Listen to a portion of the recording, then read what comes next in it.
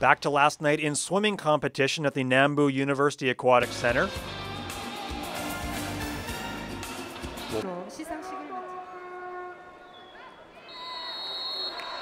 Next up, the men's 200-meter butterfly. A double medalist from Kazan in lane 4. That's Evgeny Koptolov of Russia. He won a bronze in the 100-meter butterfly and also gold in the 4x100-meter medley. We also have the bronze medalist from that 4x100-meter medley. That's Masayuki Umamoto of Japan. He is in lane 5. But pulling away right now, there's Koptolov.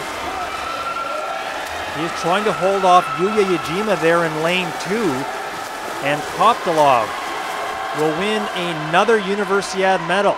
This time a gold here in the men's 200-meter butterfly, and he is thrilled. In second, Yajima of Japan and Umamoto of Japan as well will claim the bronze medal.